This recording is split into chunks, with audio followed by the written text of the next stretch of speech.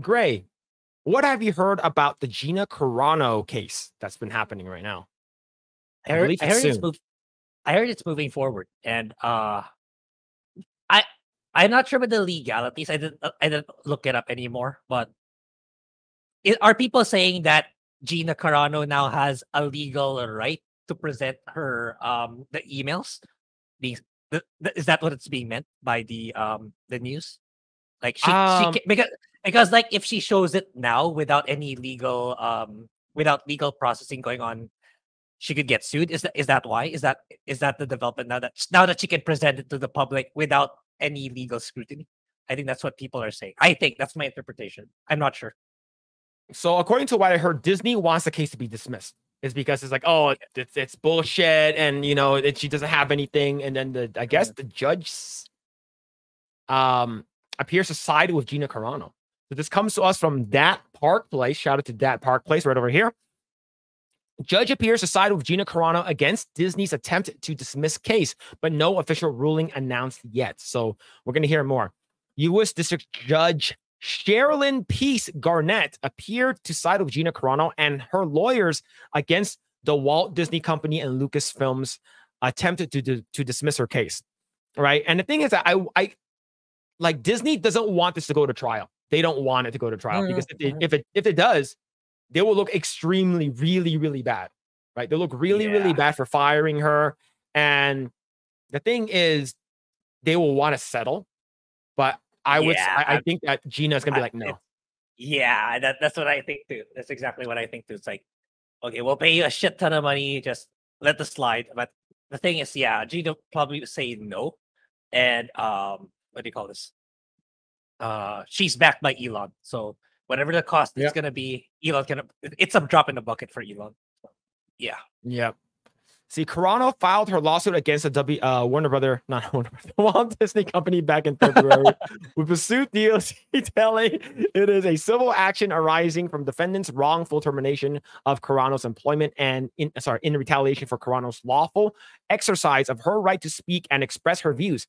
Specifically, defendants under the regime of former Disney CEO Bob Chapek fired Carano because of her posts.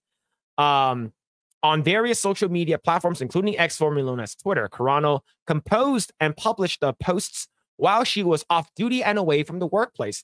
The suit also alleged the defendant terminated Carano's employment and took other retaliatory, I said it right, actions to limit and deny her future employment opportunities, including but not limited to making maliciously false statements about Carano with the intention of damaging her reputation and thus her ability to find and retain work. She was, I believe, a lot of her sponsors and even her agent dropped her.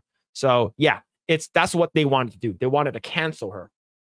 But the thing is, like we mentioned before, Pedro Pascal did the exact same thing. He got praised for it. Did not get reprimanded or no repercussion came to his way, which is double standard. And if you think about it, sexist. Yeah. So I can see Gina Carano not settling. I can see Gina Carano potential. I really, really hope this is filmed. This is televised. Like, if this is televised. If it's like my sleeping hours, we'll go live just to see it live.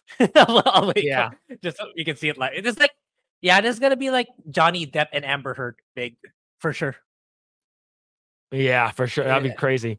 Yeah. It also stated defendants, right here. Defendants treated Carano differently than her similarly situated male co-workers who likewise expressed their personal political views on social media, but upon information and belief were not counseled or disciplined, let alone terminated.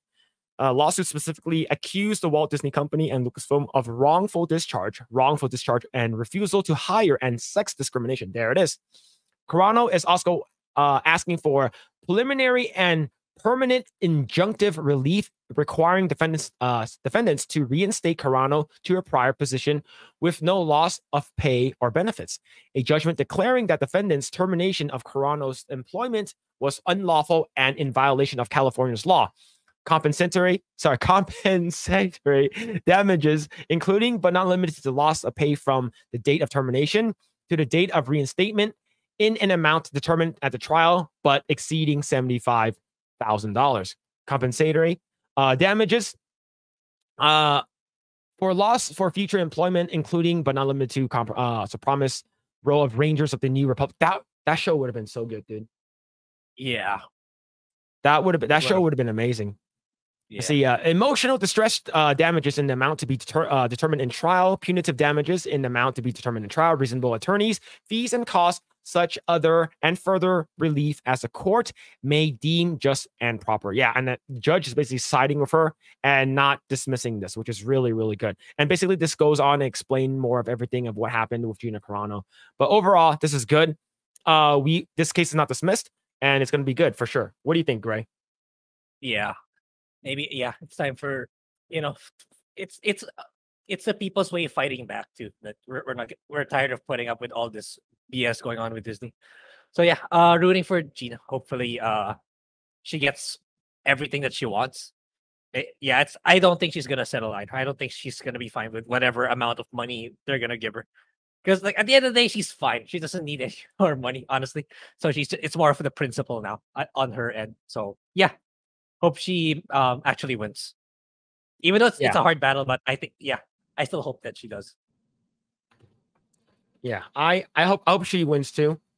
And it's going to be interesting if it's actually televised. I hope it is. I really, really hope it is televised. If not, then it is what it is.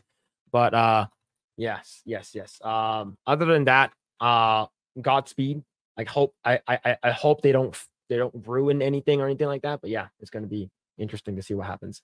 Thanks for checking out this segment of the Project Eggroll podcast. If you like what we do here, please like, share, subscribe, hit the notification bell, and you will know next time when we go live. We do go live every Saturday at 8 p.m. Once again, we are just getting started. Tons of more video to come. Thanks, and we'll see you guys next time.